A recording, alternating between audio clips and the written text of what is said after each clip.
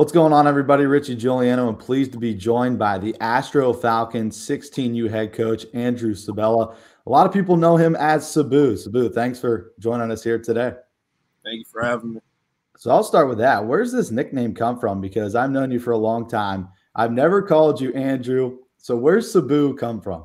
Well, Sabu actually comes from one of my best friends growing up, Vince Armini. His grandpa, it happened in 9U rec ball. For some reason, he just started calling me Sabu, and it's stuck ever since. And just everybody calls me Sabu now. So you've been a part of two organizations throughout your coaching career to start, the Canfield Cardinals and an unbelievable coaching staff.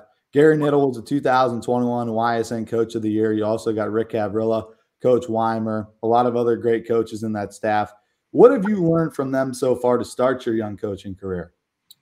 You know, I've really just picking up on how to handle certain situations, because with me, I was fish out of water. It was my first year. Now it's my second year coaching. I really picked up on how to instruct kids, how to do stuff really the right way. That staff over at Canfield that the kids have, it has to be the best staff in the area, in my opinion. Gary does a great job with everything. Rick Cavrilla does a great job with hitting. Matt Weimer with pitching. Jason Morale with outfielders. They just do a fantastic job on all levels. And now you're starting your 16U career as a manager with the Astro Falcons. You're atop the Hernandez Division right now at 6-4. Fortunately, had a game scratch last night, but kind of talk about this campaign and how your team looks to start the season now that you're halfway through. You know, right now, we started off hot, and we hit a little bit of a cold stretch. What I just try to preach to kids over the past couple of days is write a new chapter, turn the books. We're still in the regular season. We still have more games to play. We still win the division. It's still out there for us. It's just we have a younger group for the most part, and they're learning. And that's what it is down there. 15, 16-year-old baseball kids are learning. They're getting better. They're developing so that they can succeed at the high school level.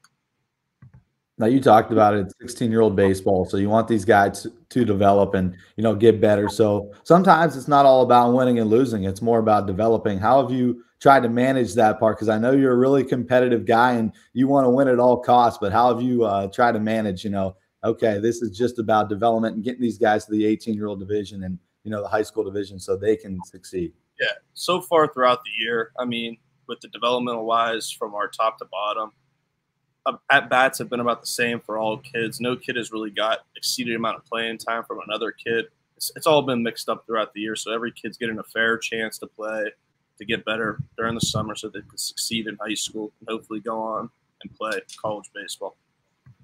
Now, at one point in your career, in your baseball career, you played baseball at Ursuline, and then you were a longtime member with the Astro Falcons, a 3-time World Series champion. So how special is it for you to come back and be able to coach your former team? Astro Falcons, they brought me some of my closest friends throughout my life. The relationships that I've had with those guys, they're still going on today. Every time we see each other, we talk about the games.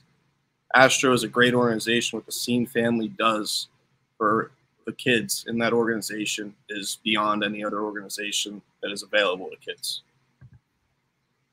And then when you look at it as well, you got a pretty good squad. It kind of highlights some of the names that we're going to see this summer and, some of the kids that we should go out and watch at the ballpark this year. Kids to come out and watch at the ballpark this year for us, definitely Bo Fornataro, Riverside, outfielder, Sean Christoffel, Riverside kid, Drew Kashchak, Austintown kid, J. Michael Rona, Mohawk kid, Colton Rourke, Springfield kid. Those kids are all fantastic kids. They're our 16Us. They're going to be leading the team this year. And that's one thing that I found really interesting. A lot of the talent comes from this area in Youngstown, but, a lot of it also stems from the western part of Pennsylvania. So how do you find these kids and, how do you guys build such an empire that you've created over the last couple of years with the western PA border? Well, it all built up from our 14U team. So if a kid from PA, our 14-year-old team has tryouts, PA kid tries out, they make it.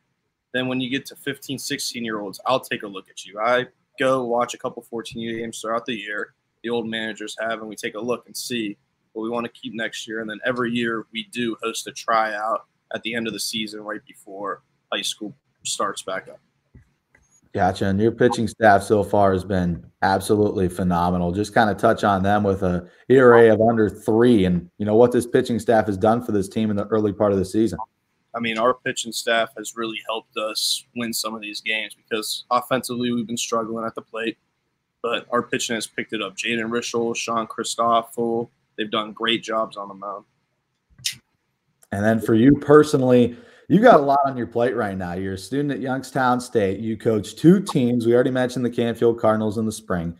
Now you're coaching as a manager for the Astro Falcons. You also help out, with your mom and pops at the shop at Avalon downtown.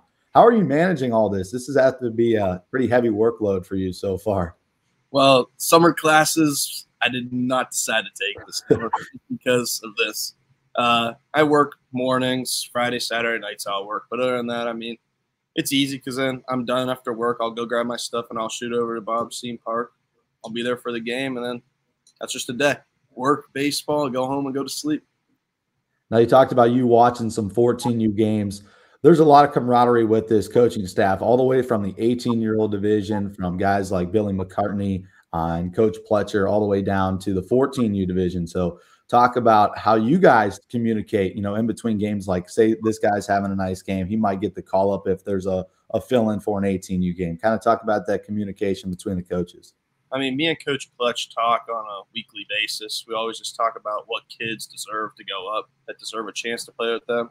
Actually, 2 kids from our 16-year-old team did play up a little bit. Drew Kashchak and Grayson Hooks, they did a good job up there. And actually, I just had to reach out to Doug Woodrick, the 14U manager. I'm getting 2 14-year-olds up, get some looks, get them some exposure. Let's see how they are.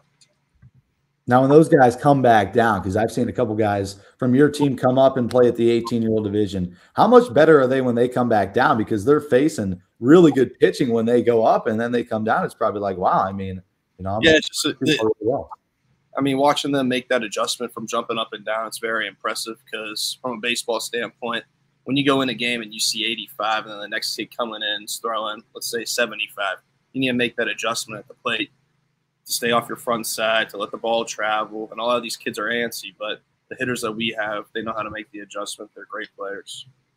Now, for you personally, this is just the beginning of a great coaching career for you, starting with Canfield as an assistant and then moving to a manager role for the Astro Falcons.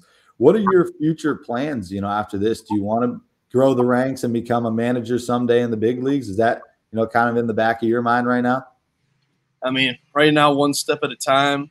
Hopefully down the road, when I get out of school, I'll be able to get a high school job somewhere, be a head coach somewhere, and then just see where it progresses from there.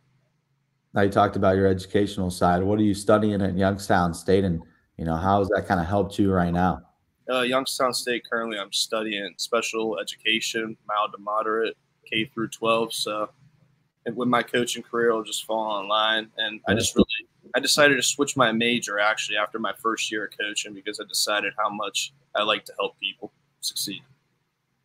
Now, you're a real personable guy. I know it's pretty tough sometimes going from the high school division down to 16U. It's probably taught you a lot of patience, and, you learned from that. So kind of talk about that and, where that stems from. I mean, summer ball and high school ball is 2 completely different things. Because high school ball, you're with these kids 5 days a week. You're with them for 3-4 months. Summer ball, it's just you practice 1 day a week during the winter. Then when high school season starts, you have to stop. And then you just pick up. I mean, you're giving the kids the uniforms game 1 of the day in the parking lot. So it's nice. But, I mean, I like to try to stay in contact with the kids. I'll reach out to them throughout the high school season, ask how they're doing, just make sure everybody's good. Now, you got a pretty big game coming up on Saturday against STRUTHERS, 2 teams that right now are kind of tied for that Hernandez Division at 6-4. So kind of talk about this game coming up and, what you want to see from your squad against STRUTHERS. My big thing is I just want to see them go out and compete and represent the A on their uniform. I want them to play hard for 7 innings straight. And if we're down, I mean, it's 7 innings of baseball. You never know. Now, you mentioned it's been a rocky road, ups and downs a lot. How have you tried to instill that in your guys, knowing that it's not always going to be, sunshine and rainbows with this squad? You got to go through your ups and downs in this league. It's not like the 18-year-old division right now where they're kind of just cruising through. There's been some, bumps in the road. So how have you kind of taught them life lessons through this season? I mean, how they're handling their little losing streak that we went through. It's adversity in life.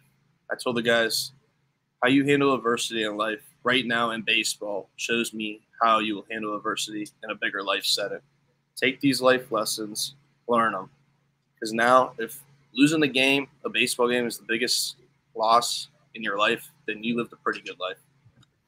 That's a pretty solid answer there. I mean, you're at the end of the day, you're playing and you're coaching baseball, so you're still living life right now in your younger years. So, my last question for you, and we talked about it's not always about winning and losing, but what are some of the team goals moving forward, and what do you want to see from these guys as the season progresses?